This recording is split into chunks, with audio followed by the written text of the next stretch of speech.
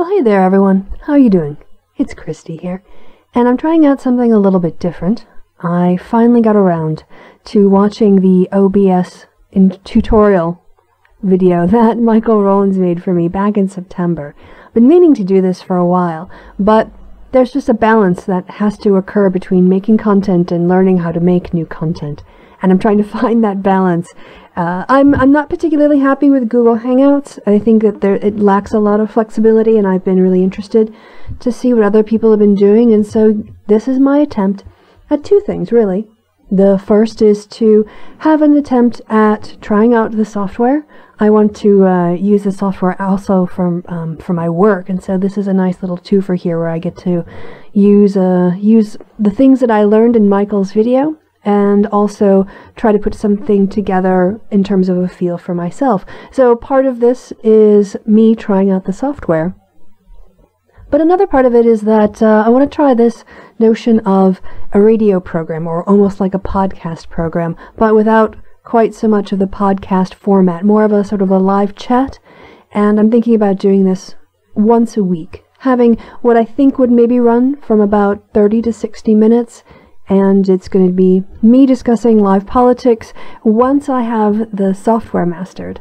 I am planning on doing this as a live broadcast rather than as a recorded one, but I thought in the first instance I should just get the technical things down, make sure that everything that I have is working properly, rather than putting on a live stream where there's no video and no sound for half an hour. So yeah, that's basically what you're experiencing now. You've got this sort of more free format chat where I'm just gonna have a little chinwag with you. I will also be in the future probably bringing up images of newspaper articles and other things, but at the moment what you guys are looking at, what you're listening to is me, but what you're looking at is my trip to Mont Saint-Michel in November. I went with a friend to France for about 5 days. We drove out to a very western part of France in the north. There is it's a monastery. Well, it was a monastery. Now it's more of a touristy thing. Although there are still people on the island, if you want to call it that, on this little dirt, big rock, I guess. It's a really super big rock. It's not really, I don't know, what do you need to qualify as an island? Is it like a mountain that has to be so high, or is it literally anything that's above sort of the water level and growing thing is an island? I don't know. Someone smarter than me, maybe in the comments, can tell me about that. But anyway, Mont Saint-Michel is it's sort of on the Channel side of northern France, and in fact quite often the British or the English at the time tried to invade during the 100 Years' War and other times, and they were not able to take this particular fortress. So you can see it on the screen right now. It's a massive rock, and they've built a monastery on it, and then around the monastery some natural village things took place. There were people who lived there to do housing, just provide services for the monks and the nuns or whatever, and it's been sort of preserved over the centuries in various formats. It was at one point a prison, I think, during the French Revolution, and then there was a national campaign to sort of reclaim it as a national historical treasure. My friend and I were quite keen. He's also a bit of a shutterbug, a photog, and I, through my YouTubing, have really increased my appreciation for photography and composition, and trying new things out and testing out the limits of my equipment and my own knowledge.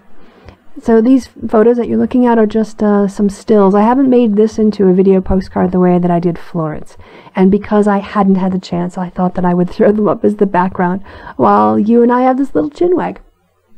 Yeah, so that is basically it. I wanted to, like I said, test out the software. I'm thinking about doing a more of a free-flowing, interactive, with a chat rolling, sort of once a week discussion.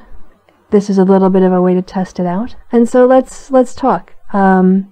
Well, I guess one of the things that we can discuss pretty quickly here, and for those of you who are following American politics, you'll know that Steve Bannon has been talking out of school. Apparently, he's been saying some perhaps truthful things about the President of the United States, and that is causing more drama. I'm in all honesty, for all the sort of everyday stupidity that ends up coming out of the White House. I don't know about you guys, but I'm finding myself weirdly in a position where I am both progressive in terms of taking society forward and moving the goalposts in terms of equality. That the notion of equality is ever expanding and ever getting wider and more inclusive. But at the same time, I long and really yearn for a president that I could respect. It's been a very difficult thing to watch the office of the presidency degrade into, I'm worried about using sort of classist language, because simply because something is, lowbrow, that doesn't necessarily mean that it's inherently bad. I think that the problem comes from the fact that Trump ultimately has contempt. I think that's the problem. He has both contempt and a vast amount of ignorance, which in combination end up really doing damage to the office of the presidency. And I say that because I really do care about our constitutional structure. I really do care that we preserve the freedoms that have been handed down to us, and we preserve and expand those freedoms for more people in the next generation coming up. But there is a fundamental problem when one, let's say, cannot respect the people who are holding the office. I think that even when it came to George W. Bush, I thought he was a complete idiot. I did. I believed, I think it shows he lied about weapons of mass destruction in order to get us into a war that was unjustified on empirical grounds. But I never felt the kind of degradation of the office of the presidency with Bush that I perceive with Trump. It's not merely his fourth grade level language, his emotional temper tantrums. It is also the fact that he is using the office to profit himself, with his hotel in D.C. doing very well, or being at his golf courses, being at his own properties. I find that is particularly distasteful. It smacks of the kind of oligarchy or oligarch plutocracy, sort of the worst bit of an illegitimate government that is, like Putin. It's there to make the people at the top money, as if it were a corporation, finding ways of using government power to enrich themselves and their families. This is actively what the Trumps are doing, whether it's Ivanka Trump wearing her own clothing line so that it sells out, or writing books for it, or promoting their properties, or even, going on holiday and taking the Secret Service with them to, for the whole family, spending millions and millions of dollars so that they can go skiing. I don't want to begrudge anyone a holiday. I'm in Europe. I love my 30 days of paid vacation that I start every January 1st with. I wouldn't give it up for anything. On the other hand, there is a little bit of the fact that they are living on the taxpayer's dime when they don't have to. They're perfectly capable of, finding holiday situations that aren't going to bust the bank account for taxpayers. And I think that this is why it's not just that Trump is an idiot. It's not just that he is a racist. It's not just that he's a sexist. It's not just that he is a transphobe and a liar and most probably a tax cheat. It's also to the ghost. It's not just the flaw sort of with him personally, but the entire sort of family nexus and the way that they are not only degrading the presidency but using it for themselves. I do again find it a real threat to our democratic legitimacy. And democratic legitimacy is, well, in terms of the concept, there's probably more we can go into. But when I talk about that, I'm talking about the fact that we are governed, we consent to being governed. And part of the agreement that we have as Americans is, even if we don't like the government, we know that there should be, before Republican gerrymandering and other attempts to stop one person, one vote, there should be a fair chance that a party could win at an election. And that fairness is part of democratic legitimacy. The idea that you're tilting the table so that one party can never win, that degrades the quality of our democracy, because we stop having democracy and we start having one-party rule. Roy Moore in Alabama refusing to acknowledge the results of an election is precisely an attack on that kind of democratic legitimacy. It's saying that if my party doesn't win, the policies aren't legitimate. There's a difference between saying, I disagree with those policies, but they were put into place using the procedures we all agree upon. And therefore, whatever outcome, as long as the rules are followed, comes out at the end of it, that's a legitimate outcome. But now we have legitimate outcomes being denied by people who don't have a vested interest in democratic legitimacy. Roy Moore wants a theocracy. He doesn't care about, protecting one person, one vote, if it means it would stifle or stymie or create some sort of barrier to enacting his, notion of what God's kingdom in this world should look like. Those attacks on democratic legitimacy, the attacks on election quality, the attacks on the FBI and our other investigatory bodies, of course we're going to see partisan debates when it comes to the issue of congressional investigations. I mean, we saw that going back to Ken Starr, for those of you who remember that far back. But there was always a contestation about the scope and limits, but I don't remember Democrats actually questioning, going after Ken Starr's ability to even do his job. And that's where Trump is. He wants to sort of undermine even our basic fundamental trust in anything, or for his base, in anything except his word and what he says and the reality he puts forward. That is, to me, very dangerous. And it wouldn't be so dangerous if so many people weren't buying into it.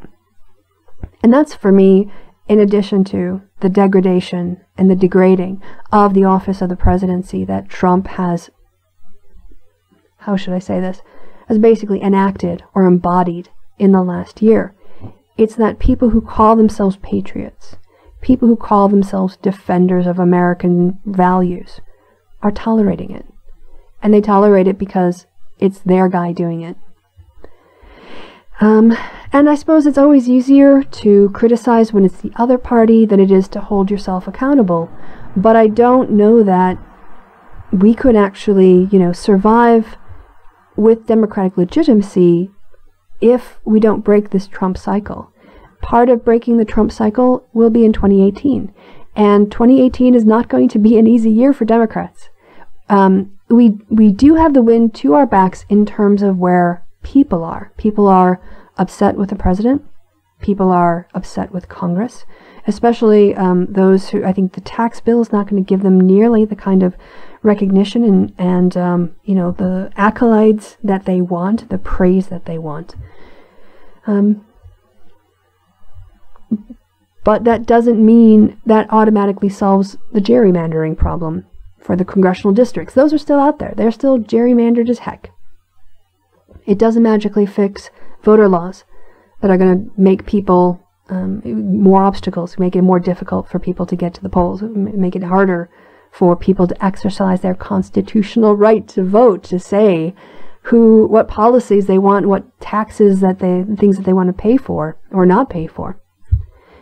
So it's not enough to talk about the Democrats, the messaging, or other sort of party problems. We have to be very cognizant of the fact that in order to win these seats back from the House, we don't need to get 50% plus one. A lot of these seats, we need to get 65% or 60%.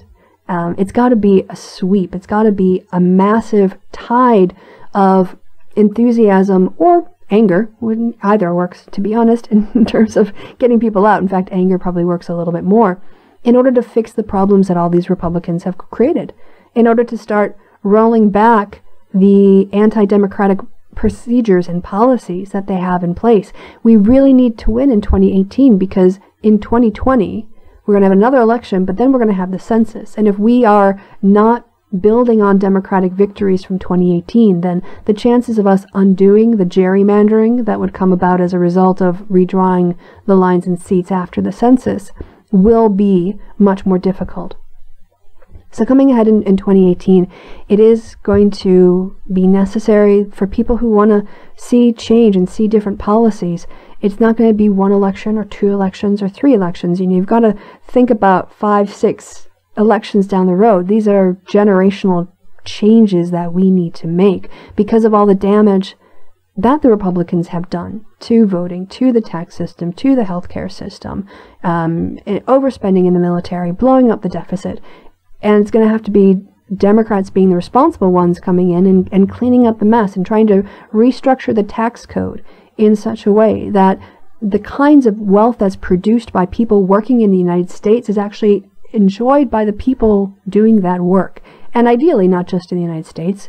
If you do a job and you make your company money, you're making them profit, you should also be profiting from that, not just some sort of hourly wage. Or, if you want to talk about my perspective on things, I think the redistribution of corporate profits to employee bonuses is something I would very much like to see on a sort of Goldman Sachs level, but for everyone. I think Walmart should give a portion of their profits in form of bonuses to their employees in order to offset the low wages they get to them. But I'm getting on a sidetrack here.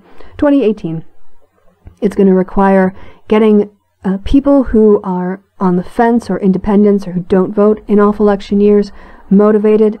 It's going to require getting people to go to the polls early, because another thing we see is that Republicans will under-resource areas where voting for Democrats is high.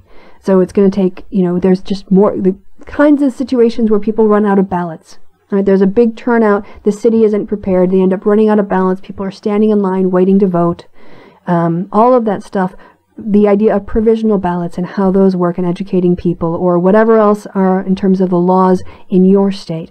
2018 is going to be absolutely huge. It's going to be an opportunity to start the pushback, and not just in terms of rhetoric, but in terms of political power, of saying, no, this is ridiculous. We're going to have a Congress that holds a president responsible when he engages in what are potentially illegal activities. We are going to hold the president responsible when he won't give over his tax information. And maybe we need a new federal law about releasing tax information, because in order to avoid conflicts of interest, we need firmer laws on ethics put on the executive office. All this, the emoluments clause needs to be clarified. There's so much work for the Democrats to do just on the issue of preserving the integrity of the office of the president, let alone all the voting rights, all the health care, all the tax stuff, all the military stuff, education, fixing damage to national parks and wildlife in areas that Trump has turned over to be spoiled by corporate profits.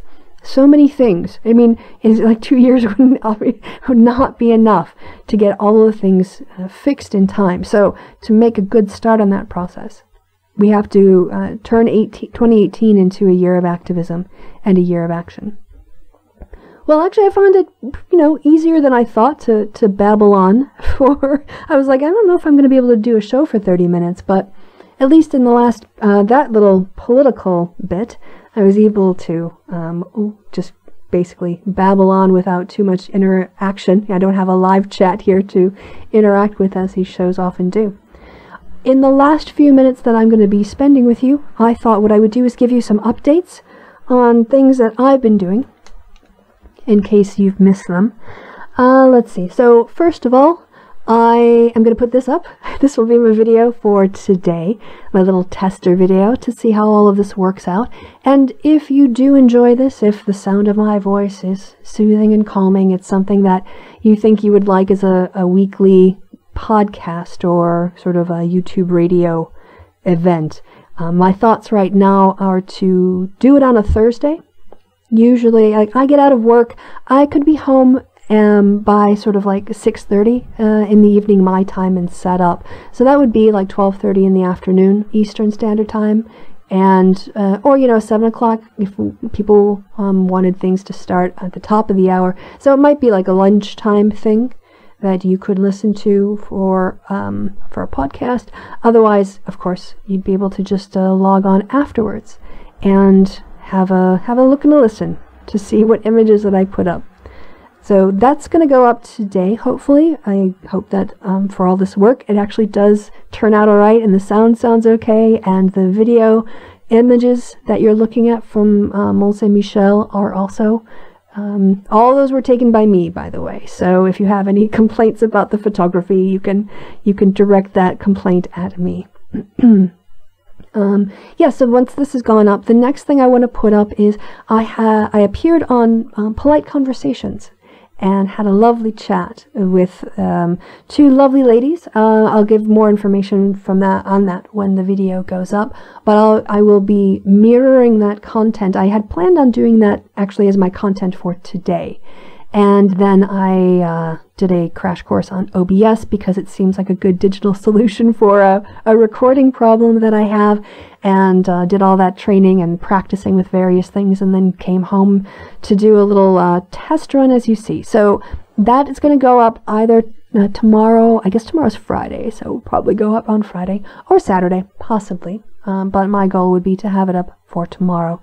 And then the last thing, oh, and that was a really great conversation, by the way. We discussed alt-right and the woman issue that they debated a little while ago. So I don't want to say too much more about it. It's a great chat, and I'll let you listen and enjoy it. The only other thing is, oh yeah, that's right, my appearance on Destiny's channel. When, I don't know if you guys saw it, but of course, Kevin and I had our recent happy hour, which maybe I can start to work the happy hour with OBS as well, which would be really exciting and cool. I would like that very much. During that, somebody in the chat asked me about going on to Destiny's stream. And I have to say, because I'm not a Twitch person, I'm definitely like a YouTube girl. I'm living my little YouTube bubble. I was aware of Destiny because I have seen him with his debates and his debates with more notorious idiotic YouTubers. For instance, well, the no bullshit.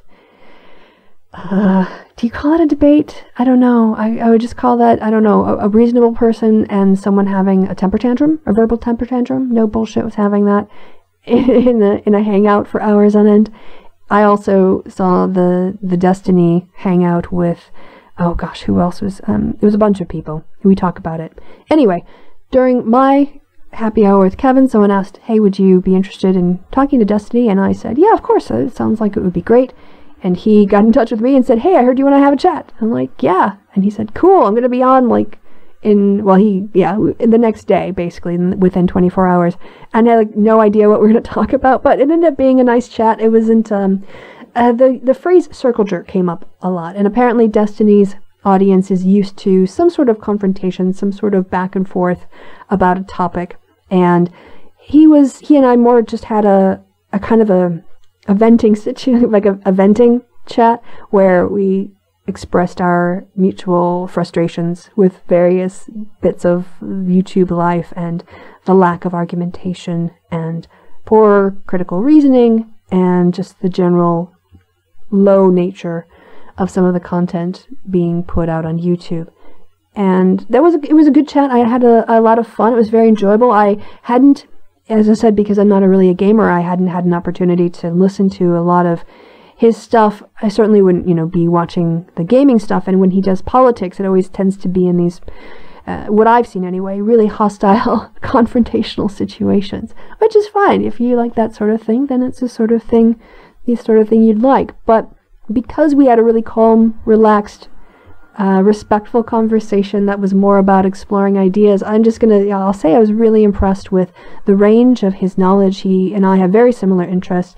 He's got some familiarity with psychology, is very au fait with important psychological cognitive biases that prevent us sometimes as people from optimizing our decision making.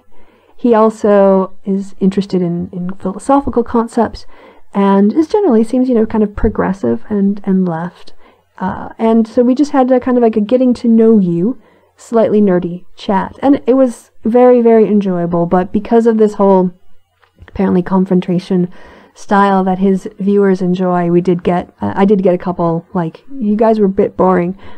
But in future, I have already agreed, maybe sometime in 2018, I can go back and he and I can agreeably disagree on a topic. Because, I don't mind a spirited debate that's respectful with somebody that is making good arguments, even if I disagree with them. I can see the validity of a point even when I'm not convinced by it, or acknowledge that something would have weight, even if I myself don't put a lot of weight on it, on moral questions and things like that. Less empirical questions, obviously. You can appeal to observation and count things and find other ways and wrestle with observing the social world or interacting with it. But as it was, we had a lovely little chat. I haven't figured out yet how to download things from Twitch. I've tried to get the audio so that I could re-upload it here. Just really struggling. So again, if anyone in the comments section, if you have any tips or ideas, I don't want to download software to download a video on Twitch. Ideally, I would just like to be able to get at least the audio in an MP3, ideally the video as an MP4, but yeah, audio would be fine for me as well. Alright, I'm looking here to see how we're doing for the time. Oh, and we're on 26 minutes. Well, with my goal being 30 minutes, and considering I hadn't really prepared much for this, my big preparation was to put up the pictures. I guess in the last few minutes what we could do is discuss some of the images that you've been gazing at in the last 25 to 26 minutes here. As I said, these were all taken at Mont Saint-Michel in France, and the monastery itself dates back to as early as the 8th century. There was a religious community that was recorded as living on that particular rock, in a very small community. Eventually, over time, it was built up into a cathedral. The thing is, when I went, what you're looking at in terms of these pictures tends to be inside the monastery rather than, there are some outside shots, but I wanted to capture, for instance, just some of the period artwork that, when you're standing in these big stone buildings, cathedrals, and you've got the light flowing in from the big, sometimes stained glass windows. The artwork often gives a sense of the history of the time that kind of is captured within the construction of it. And with my recent trip to Florence too, I had a lot of enjoyment. I got a lot of enjoyment experiencing art from different centuries. It's such a privilege. I don't know if we really always appreciate as much as we do the fact that we are living when we are, because it was, at least for me, to be in Florence and to be with 13th and 14th century, almost exclusively, religious art that was very two-dimensional. It didn't have much depth or perspective. The faces were quite common. There was not as much individuality in the people in the paintings, but you could see the amount of love and attention and detail, the colors on the Florentine artwork from that period. The blues are just this amazingly deep, is it called azure or lapis blue, bluer than the sky in this picture, for instance, just popping off the surface. And the reds are this gorgeous, rich red color, and their attempts to use colors to indicate the fabrics and the richness of the fabrics and the folds in them. And to kind of, after at least for me, being through 7 or 8 rooms of that and immersing myself visually, to then walk into another room and to walk into another century and see the psychology changing, that not only did you have a sense of depth perception and depth perspective, but figures start to acquire a closeness to the real person or real people in history. Scenes stop, although obviously religious imagery continued to dominate what was produced, you get more and more of these little scenes of everyday life, of ordinary people, not just the saints and the sinners and the famous stories from history. You start to see little bits of daily life worked into the artwork, and then eventually you start to get more secular work. It's not always about gods. You can get landscapes and intimate moments, and not just great people's portraits, but servants, people just going about their daily lives, a dog or whatever else is put into these paintings. And the move from the sacred to the mundane, and the move from two-dimensional into three-dimensional, the move from a lack of individuality to capturing who somebody was in a specific point in time, all of that was, for me, very, very mind-blowing to experience, and to be able to walk through time in some ways. And Mont Saint-Michel is very much the same. When you walk the streets, you're walking in the same spaces that people have been walking since the 8th century. When you touch a stone, you have no idea the countless hands that have run their flesh across that particular, piece of granite or stone or whatever else, long gone, long forgotten, but they were there just like you. And that's what I really love about living in Europe. It's what I try to capture in some of these images, the idea of how it is both eternal and temporary. The stones themselves are worn.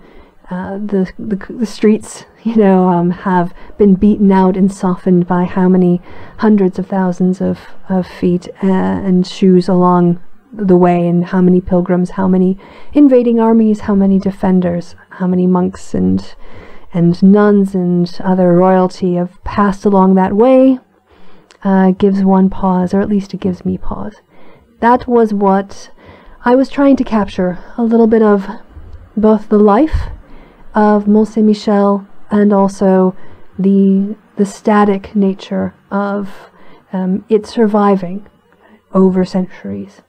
And I think, anyway, that's really freaking cool. Hey, I'm over 30 minutes. I made my goal. So thank you for taking this journey with me. I hope it's turning out all right, because otherwise I would have just been talking to myself for a half an hour looking at pretty pictures to no avail. But on the assumption that this has worked out all right, if you enjoy these little 30-minute, maybe I can stretch it out a bit longer in the future, sort of spontaneous chats, let me know. Obviously, I will have to kind of build up an audience, and also some things like what days of the week are worst for content coming out. I think that Fridays tend to be a pretty hot day for releasing videos, and Wednesdays as well, but I'm looking for a sort of a regular time to do this, a regular day to do this, and that is what I'm curious. Is Thursday a good day? Is there kind of a scarcity of content on a Thursday where you might want a little half hour of me nattering away about one topic or a few topics? Well, give me your comments, give me your thoughts in the comment section below. We'll see how this works. I have often tried things that ended up not going on for too long, but I'm I'm hoping to catch up in 2018 with finish off some of my series, but also take my channel in a new direction. And this is something that I want to try. So thank you for taking this little journey with me. Appreciate it. I guess all that's left to be said then is that I've been Christy. You've been awesome. Thanks for your time and attention and watching all the way to the end of the video, and I will see you again really soon. Bye-bye.